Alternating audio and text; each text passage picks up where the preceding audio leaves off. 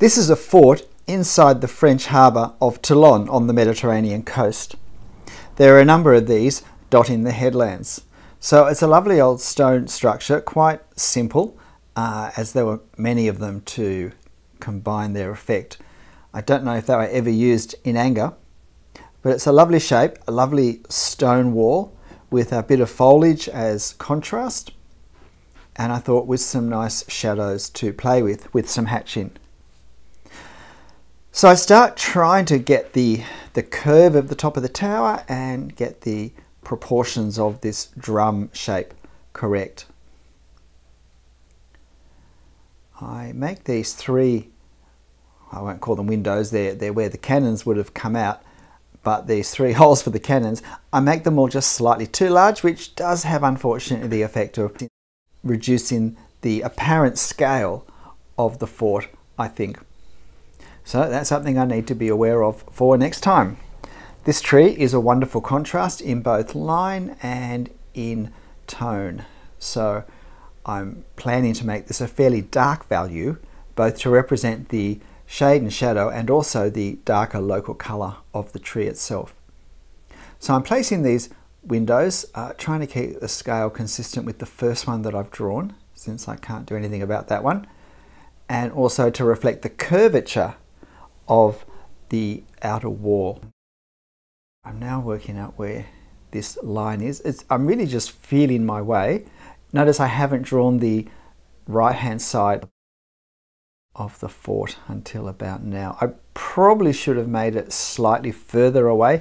This is the right place, I think, for drawing it actual size with the reference, but I probably should have tried to draw it a little bit larger to compensate for the drawing of those cannon holes a bit too large, and that may have brought things back on scale. A small tower in the back here.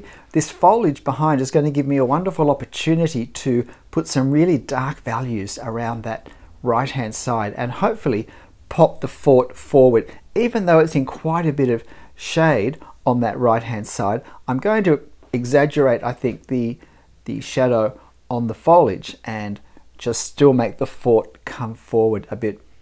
Here's the French tricolour, as we say in English. Notice that I've made the red the darkest colour because I think the red is in terms of local colour, is actually the darker value than the blue. I actually practiced that flag beforehand just to see the best way to have it hang on the pole. Again, it's slightly too large, but it is very late in the day here and I'm probably feeling a bit weary. So now I rough in that tree, and now there's a fair bit of fiddling down here on the base of the fort where the seawall is constructed. And in a moment I need to start working out how I'm going to represent the stone effect. I'm afraid I had the camera turned off for a good part of that, so it's all suddenly going to appear. But as I've talked in some other videos, with this one, I think the horizontal line of the stonework is visually more prominent than anything else. So I do a few lines to represent that. The stones in this are relatively small, so I don't want to do them too large, but they're also irregular. So I want to convey the fact that these aren't courses of dressed stone stacked on top of each other, and some of the mortar has eroded at greater rates than others, and so there are shadows being cast also at parts that accentuate the size of the stones, or have picked up, if they're on the seawall, have picked up more marine growth and a darker stain. So it all suddenly just appeared there. Notice I also kept that left wall of the fort very light, perhaps just a little bit too light, but sometimes it's good to vary our line intensity and thickness to reflect the way light bounces off and almost reduces lines to nothing in some parts. So now I'm working on the shadow of this foliage behind the fort. There's this tall pointy conifer and some other things.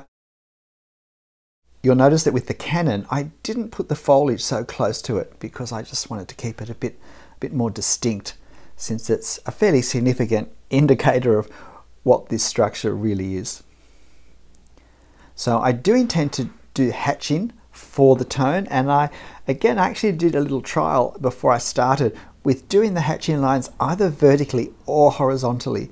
Generally I prefer to hatch rather than cross hatch, although sometimes cross hatching does work better. It just depends a bit on the form that we're wanting to create a tonal effect on.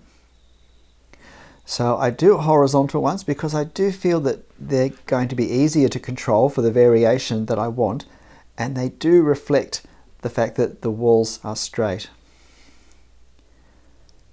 And so I'm also playing around with the seawall as well, where I do have to get this staining done with additional line work. And you'll notice that I don't just use the additional hatching for the stained areas, but some of the stones have actually become darker, and in other parts the spaces where the mortar is washed out has become darker. So I do try to put marks to reflect both of those scenarios.